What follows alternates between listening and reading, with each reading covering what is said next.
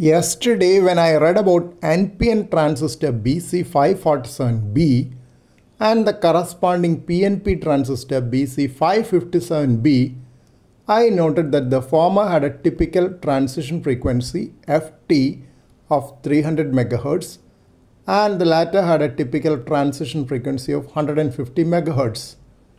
Now, what is this transition frequency?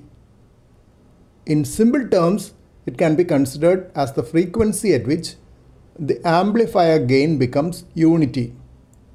That is the highest frequency below which the transistor can function as an amplifier.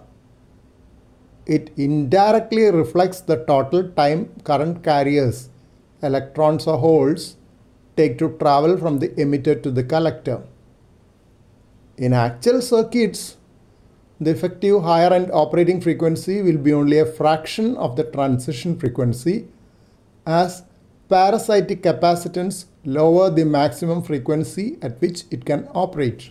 Radio amateurs planning to design radio frequency circuits will be interested in transistors with higher transition frequency, which we often call as RF transistors, in comparison to AF transistors for audio frequency applications, which need only lower transition frequency.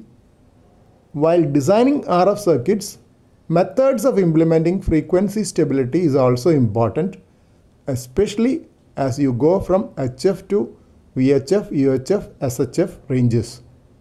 That is where a GPS disciplined oscillator, GPS-DO, is needed for good frequency stability. GPS-DO, also known as GPS clock, can be considered as a combination of a global positioning system receiver and a high quality stable oscillator whose output is controlled by the signals broadcast by GPS or other global navigation satellite system satellites.